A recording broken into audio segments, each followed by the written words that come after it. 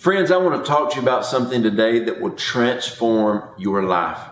Recently, I went back to one of our old YouTube videos, and I never do this, but I went to the comments and I started reading the comments.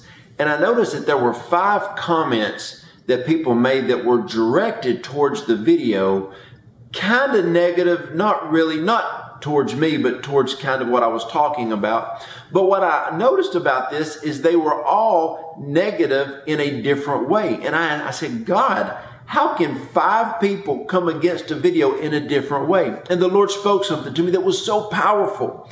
And the Lord said, it depends what lens they're looking through. And so I want you to understand this in life. Whenever you're going through a situation, when you're going through a circumstance, a trial, test, tribulation, if somebody ever comes against you in life and they speak a negative word, first of all, you have to look at them and their opinion of the situation or their opinion of you and say, what lens are they looking through?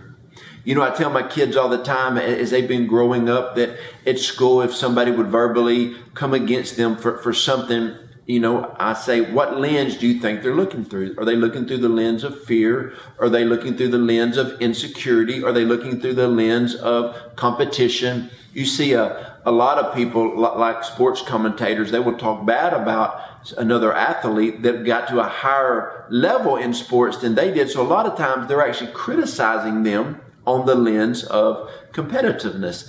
And so in life, you see that a lot of times guys in the gym, this is what guys do. A little guy walk in the gym and see some big dudes, they're like, oh man, they're all on steroids. Well, they're insecure in that because everybody bigger than them is obviously on steroids. A lot of times when girls are together, if somebody walks in and they just got their hair, their hair is looking good, they'll say something negative about it. Well, why is it? There's an insecurity, there's a fear. Listen, we got to get rid of that.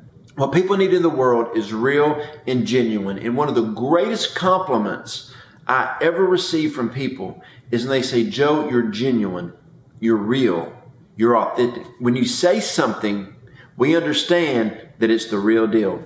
And so I never want to look at somebody, like some people ask me about, hey, what do you think about this minister? What do you think about this minister? Well, I really don't think about him a lot. I'm so busy doing what I'm called to do, I'm not thinking about anybody else. You know, my wife and I and our 3 kids, we're aggressively going after everything that the Lord has called us to do. And so what I want you to understand is in life, a lot of times when I write for Elijah Liz Charisma and I write something, people are always writing negative feedback on stuff. But you know what? They're looking through the lens of dry, dead religion. They're looking through the lens of something else. Listen, if somebody's not coming at me real, I'm not going to listen to a word they have to say. Now, if one of my mentors comes up to me and starts talking to me about something and I feel that they're real, they're authentic, they're genuine, I'll listen to them. But so many times people have got off the course that God called them to because somebody came against them with the false lens. Recently, my wife was listening to a podcast. She's always listened to podcasts.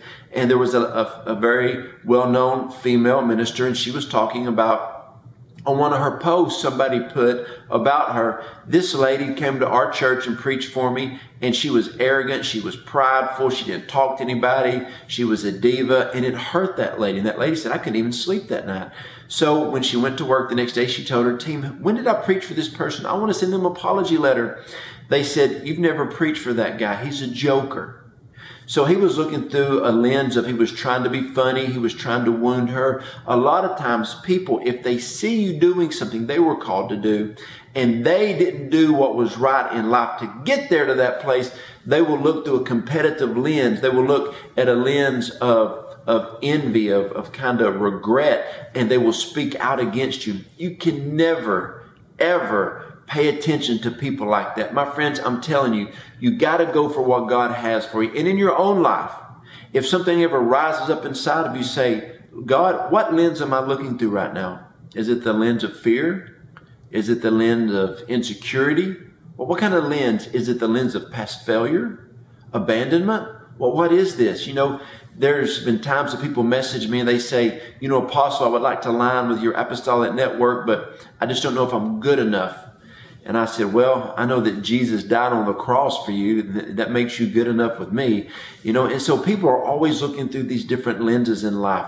We got to look up. And when you look up to God, there's no lens. We're looking at an open heaven. So friends, I hope this helps you. Number one, don't wear a lens. And number two, when people speak to you, if there's something that doesn't sit right with your spirit, ask Holy Spirit, what lens are they looking through? And maybe you can go back to them and minister to them and get them set free. I hope this video helped you. Hey, my wife and I are giving our life to help people. In the description box below, we have so many different ways you can connect with us on social media.